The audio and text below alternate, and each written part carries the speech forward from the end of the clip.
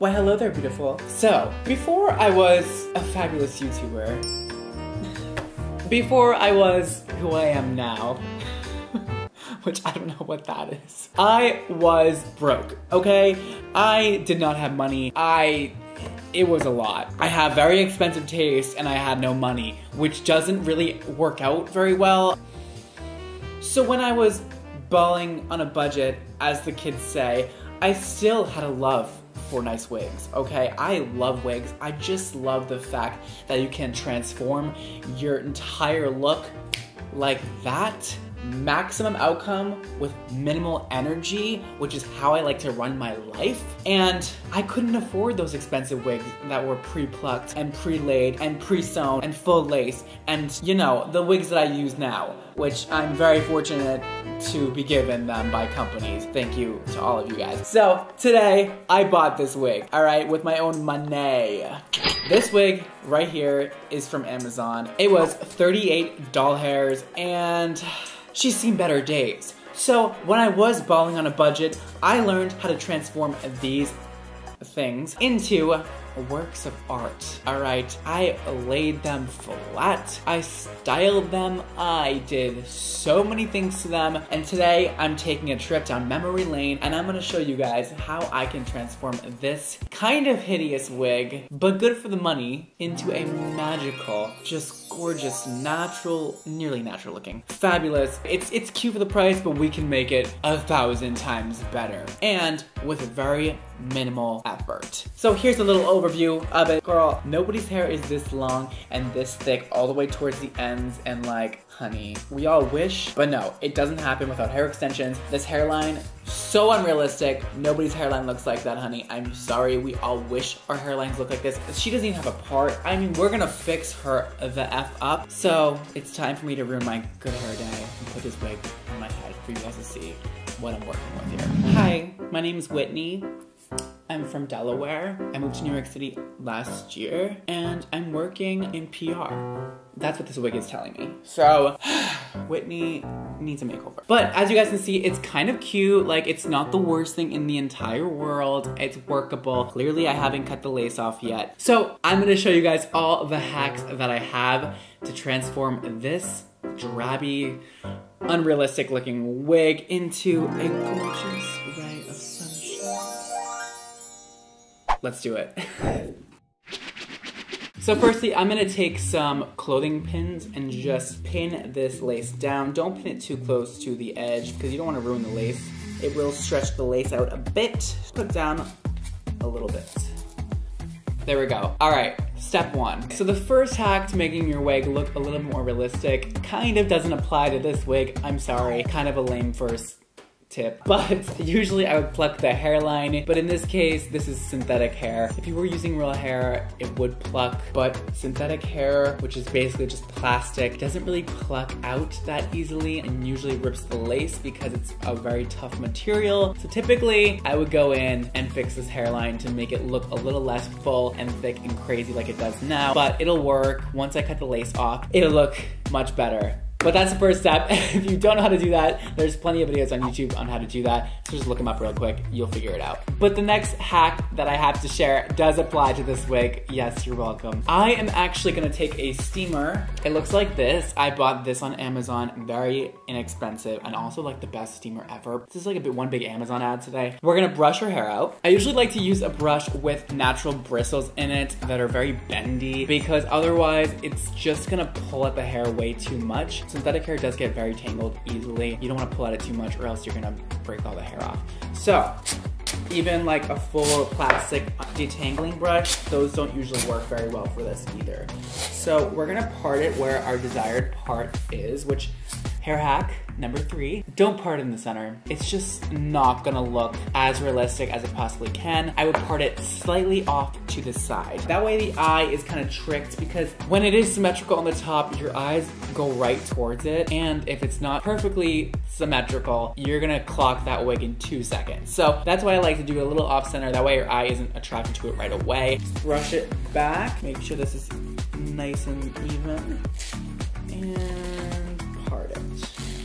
this wig is only lace for the first 2 inches. And don't make the part too perfect. That's not really how natural hair works. And now, we're gonna take our steamer and just gently steam this part into her hair. With the plastic fibers, I mean, you know how plastic works. It melts under heat, right? So we're kind of just melting it a tiny bit so we can reform it into the position we want it to be in. It's pretty fun. Hold it down with your hand for a second just to get it set in there. See, now, even if you try and part to the side, it still has a part in there. You can also go like this. Really lay it flat. Our goal here is to really get this as flat as possible. That way, when you put this on your head, if you do already have hair underneath your wig, that already adds a lot of volume to your hair. So you're trying to make your wigs as flat as possible. That way, when you put it on top of those braids or whatever you have, you're not getting like a bulky wig situation, which is never, ever cute, ever. So you want it to be extremely, extremely flat.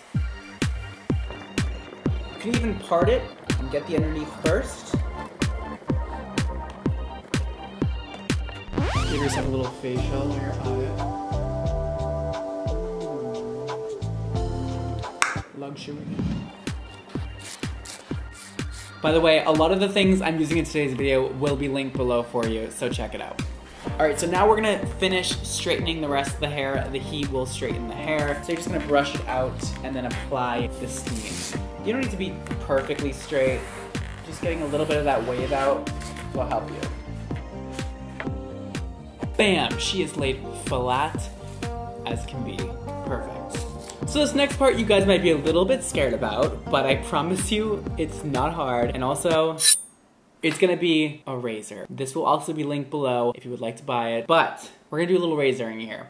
And razors are very friendly. They are easy to use. You'll see. We're gonna push your head to one side. We're gonna put our razor in our hands like this. And we're just gonna get rid of some of this bulk because nobody's hair is this thick on the ends or in the middle or anywhere really. First off, let's section out a little bit of hair up here. Hair is never this long in the front. It's always the first place hair breaks off is around the edges of the head. We're gonna damage her hair for her to make it look more real. So we're just gonna take our razor and just start like at the chin and get rid of some of that hair around her face. That way, this will open up your face also when you put the wig on. That's a lot of hair. We're getting rid of that. To make a huge difference, just to give you that little like texture. Look at that, so good. A little texture up there. Let's do the other side again. Again, below the chin. And then just work your way down.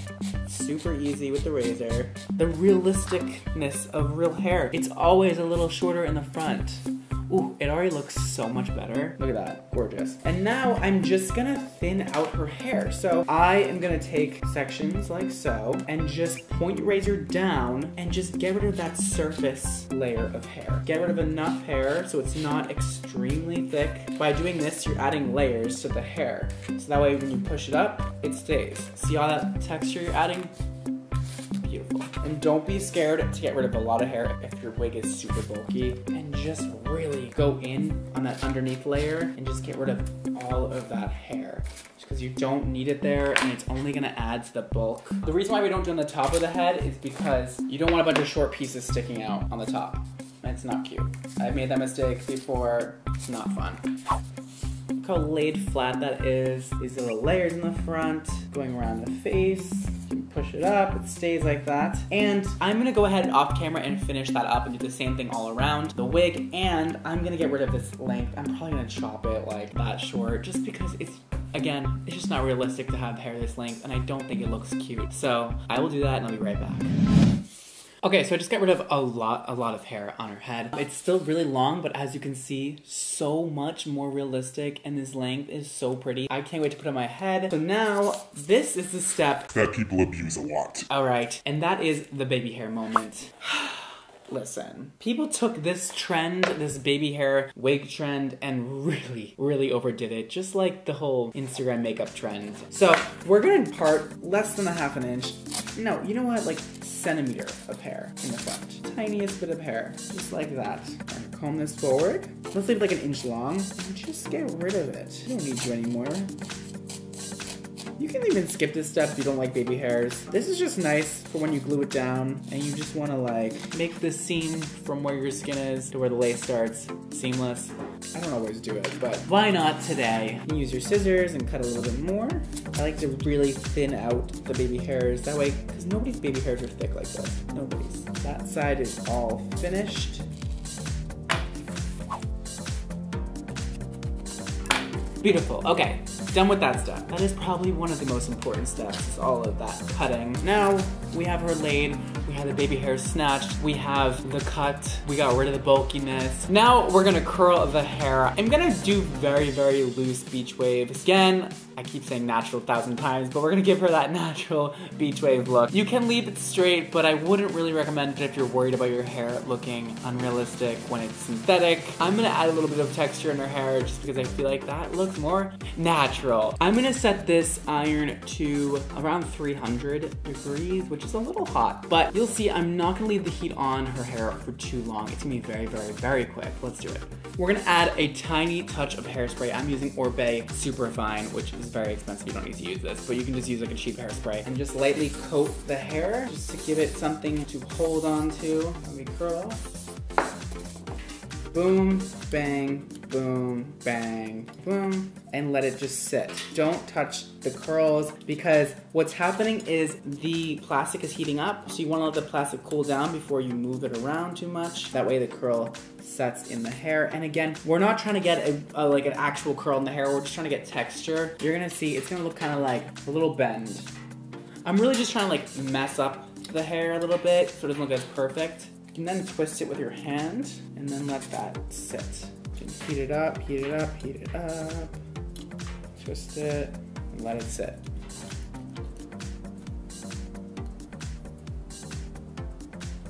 Awesome, now you can rake your hands through and you're gonna get that little bit of added texture. See the difference between the two sides? A little more textured over here and definitely straight over here. And you can just keep going with this until you have the desired outcome you're looking for. I'm gonna keep going off camera and I'll be right back. All right, we have that side finished. Spray it with hairspray. Get those waves to set in. Take my dry shampoo. This is a lifesaver with synthetic wigs. It's gonna get rid of the shine and add that little bit of texture we're looking for.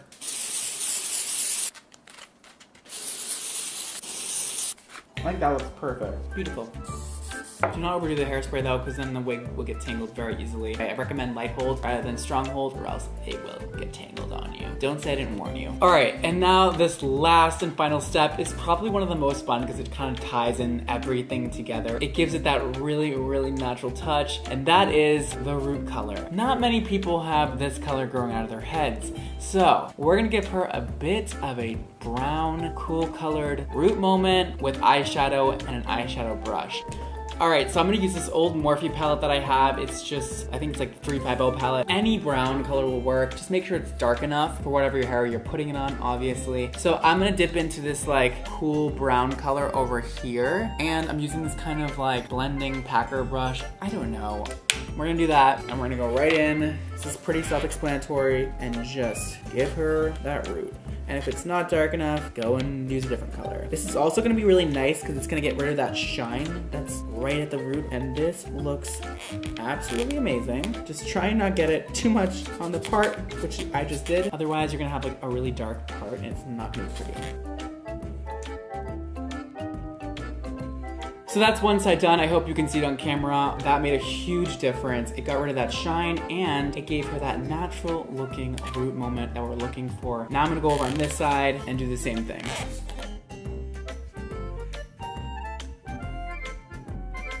You can also get creative with this and leave the pieces in the front out and have like a face frame moment right around the face and then darker around the rest of the head, but I am not a huge fan of that look, so I'm gonna make it all dark up here and it is gonna look fabulous. I think I said that the last step was the last step, but this is actually the last step. I'm gonna take a concealer that's in my color, put it on my hand here, and we're gonna paint that part very, very lightly with a brush like this. Don't put too much because it looks really obvious when you put too much of this on here. Just tapping it and rubbing it in.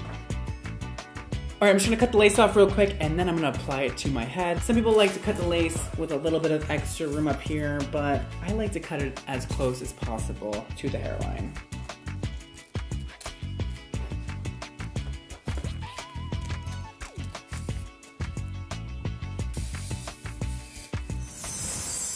So here you guys have it. This is the finished look. I mean, $38?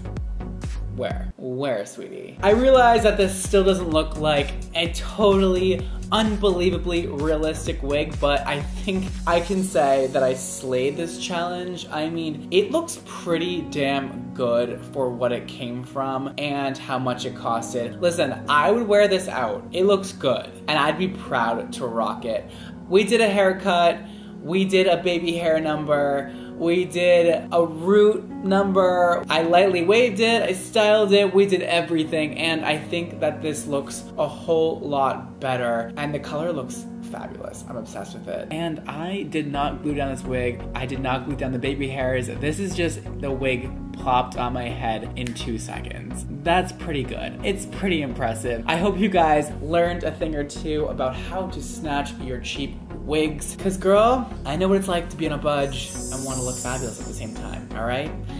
Thank you guys so much for watching today. Follow me on Instagram and Twitter at BradMondoNYC. Don't forget to live your extra life, and I will see you all next time. Peace.